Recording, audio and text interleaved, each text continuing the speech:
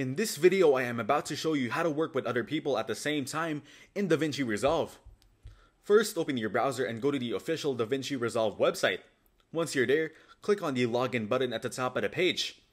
Next, click on create a free account to sign up for a new account. Here you'll need to fill in your personal information. Start by entering your first and last name. Then type in your email address and phone number for contact purposes. After that, enter your company name if applicable and select your country or region. Next, fill in your street address, city, state, and zip code to complete the location details. Now create a strong password for your account and then re-enter the same password to confirm it. Once all the information is filled in, click on the sign up button to create your account. After signing up, you will be redirected back to the login page. Click on back to login and now enter the email and password you just registered with.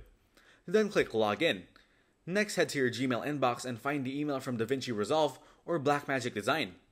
Open the email and click on the Activate Your Blackmagic Cloud account link.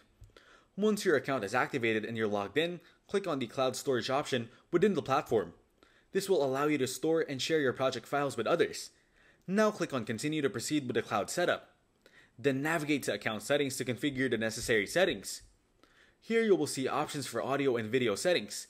Set these up as needed for collaborative work. Now you and your team can collaborate in real time on DaVinci Resolve using Blackmagic Cloud. Each person can access and work on the same project, making it easier to collaborate on video and audio editing together. Thanks for watching. Don't forget to like and subscribe.